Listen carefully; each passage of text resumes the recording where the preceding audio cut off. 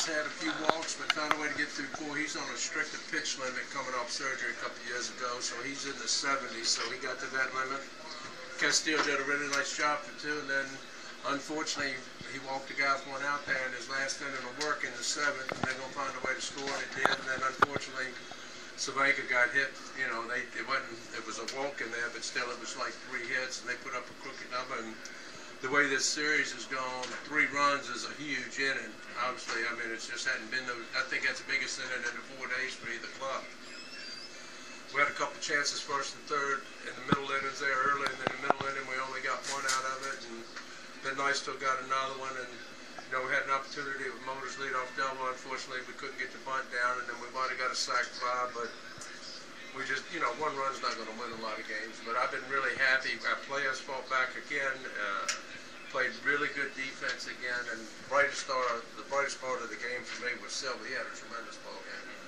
You know, he hustling double, hit 3 balls hard. Unfortunately, 1 was at the right fielder, which would have been huge at that time in the game if it hadn't been right at him. It's a double and second, third, nobody out situation. But he came to play yesterday and he came to play today. He's playing at a high level, so that's one of the brightest spots. And even though we're 1-3 in this series, Ruby Silva's been a really bright spot for the last couple of days. And it sets up base running on the base. Well, that's what I mean. He's aggressive, and that's 2 leg doubles he's had in a couple of days. And then, you know, at the score of the game, it wasn't important, but that's the way you want to play. Hey, it's a long throw. Let me go second to third. So he's doing a lot of things right. Hopefully we can get some more guys on the upswing like he's going right now. We're going to start winning some games. And looks like Boer and Ha, the last I heard, are probably going to join us if no setbacks the next couple of days. Will join us in Chattanooga to start the second half, so that's going to help out the offense too. It seems like you guys are getting a lot of hits, just not a lot of hits with runners on base. Well, we get first and third, or second and third, and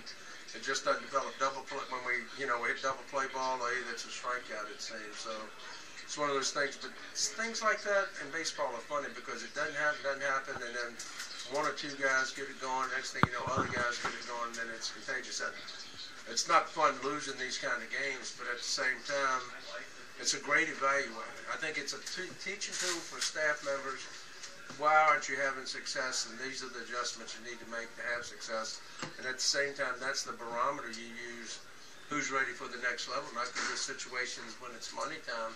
Anybody can hit in a game that you're up 10-0, or pitchers can pitch in a game when it's a 10-0 game. It's a lot easier. But when it's money time, it's great for development in that aspect, and on the other end, it's a great evaluator.